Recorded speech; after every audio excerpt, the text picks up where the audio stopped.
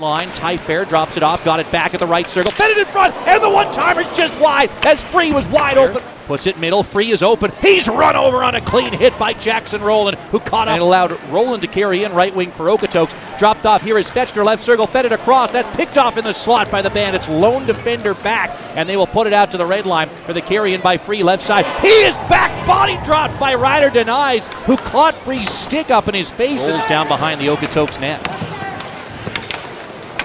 Dug free by Peluso at the left corner. Fed back door! Sprawling Kingo kicked it out, and it rolls in behind the net. Buttazzoni battling for that after he was barely denied on a chance at the right side of the Okotoks net on a puck that came right through the blue paint after that board battle win by Brooks. Another chance from the left point here for the Bandits. They drop it off. And Byer cuts down the left wall to the corner. Shoots it off a stick. Rebound, scored! Again, they win a battle at the net front. Buttazzoni unmarked and able to backhand that one into the Okotoks cage. And Brooks out in front early. McGuire got in the way, and now Tapper chips it to neutral. He's got a 2-on-1. Got it left side. Duel is into the attacking zone. Across Tapper! Robbed by Scopa on a diving save, and he holds on for a whistle-stopping play. Great opportunity for Okotoks there. Duel with the saucer pass across from the left circle. He found Tapper, who tried to lift it over Scopa, but while neutral, this could be another 2-on-1. Huck carries in with McNeil. Huck to the right circle, shoots it, and it's blocked on the way through. Near side, he's going to cut to the high slot on his backhand. Drop it off there. Luke Marshall stutter steps and fires. Save Kingo. Rebound is chopped over the net by Peluso. Silverberg couldn't quite get to it, but a poke check by Fetchner. He takes it away, gets demolished on a high hit by Huey Hooker and gets sent flying into the near wall. McGuire to carry into the Oilers zone. He's down to the left corner, centers, tipped on goal, save. Rebound poked out of the slot by Kingo. Is in the Brooks zone at the left half wall. There's a hard hit thrown by Cade Duel as he ran over Ty Fair. So far, he scored the first goal for Okotoks in Blackfalds in that opening game, but he deserves a lot more. Quinn McCall from the right circle, try to feed it back door. That's off a stick and deflects in. McCall off a set play off the face-off, tried to feed it to the back door from the neutral. Could be a 2-on-1. Right side carry in by McNeil to the circle. He'll feed it across, and the Oilers can't get a shot through.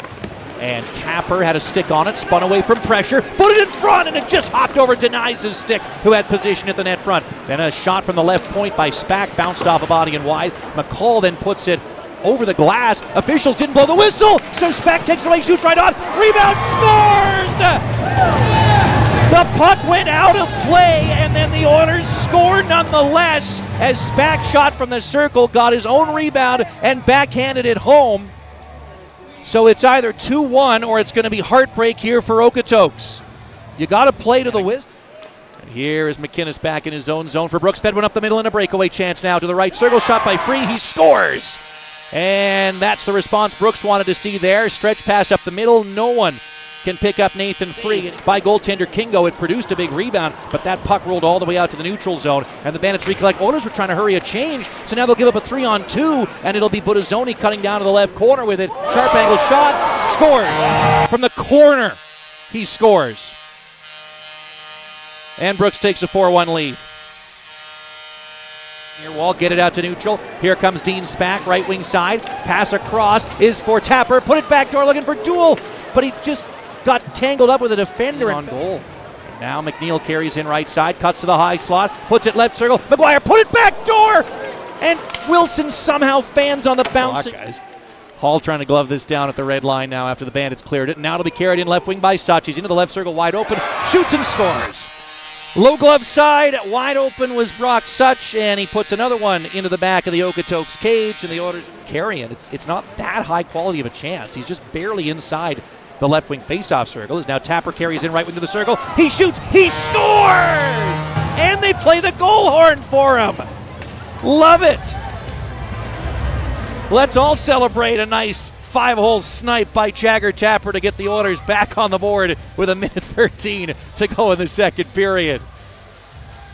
A quick low wrister there, my number 17, barely gotten off a stick to neutral. It'll be chased down by Cade Duel, carries in right wing, finds Tapper in front, and he can't get a clean shot away as he tried to blue, and he'll gather speed through the center ice logo, and then he'll barrel in down the middle. Silverberg shoots, and a low save by Scopa. Silverberg, and Rowland is away, up the middle, put it right side for Silverberg to carry in. Drop back Fetchner in the slot, tried to feed it to the side of the net, and a sliding Brooks defender gets in the way. There's another high stick on a Bandit, but no penalty this time. They take it away, though, center it to the slot, and a shot saved by Kingo. Great job to rob Liam Fitzpatrick. And poking one out to the red line. He'll chase it down along the right side. Carries into the O-zone, kicks it to his stick, and shoots, and a great save by Scoper. The rebound for Sherpa. Denied as well as that deflects up and out of play. It was McNeil, by the way, not Sherpa. How the heck do I get those guys mixed up? I'm having a rough one, folks, at that far side. Tapper got a stick in the way, and the Oilers forecheck has been miles better in this game than we saw in the last couple. Here's another example as Brown takes it away, marches to the right side of the net, and he rings it off the iron. Like I said, forecheck's been really good. 9 shots, 21 shots the game before that, but then 51 shots against in that school day game. Side of the net shot, saved by Kingo. It's caught on his pad, and he couldn't find it. Still loose and poked away to the near side. Clutched the whole way. Now Lalonde weaving up to the high slot. Also untouched. To the left side, and the circle, and the corner. Put it back door. O'Halloran got a skate in the way as Davidson was sneaking in from the blue line as the Oilers were puck watching again. And now Wilson digs one free in the O-zone on the forecheck. Pokes it on goal. He scores! No signal from the referee, but Brett Wilson poke-checked that one into the back of the cage as he chased it down on the forecheck. And the Oilers should have made this a 2-goal deficit. But the referee's talking to the goal judge for some reason. Just chases it down and slides it by him. And it is a good goal for Brett Wilson. Face-off scrambled, and the Bandits chase it down. Chip to the opposing blue, and Huck trying to win a race to chop it back to neutral. It's taken away, and Lalonde in on the empty net. He scores. That was quick, and with 1:54 to go in the third period, Brooks puts it to bed. Put it up to Hall left point. Then right side Turner back to Hall. Knifed it to the right circle. Kate Turner put it across. Dual shoots, and he missed the net. It's out of the reach of Lalonde, or rather Fitzpatrick. Either way, the buzzer will go, and this one will come to an end as the Oilers fall for the third consecutive game. Once again, they allow a big number into their net. The offense, one of their better efforts.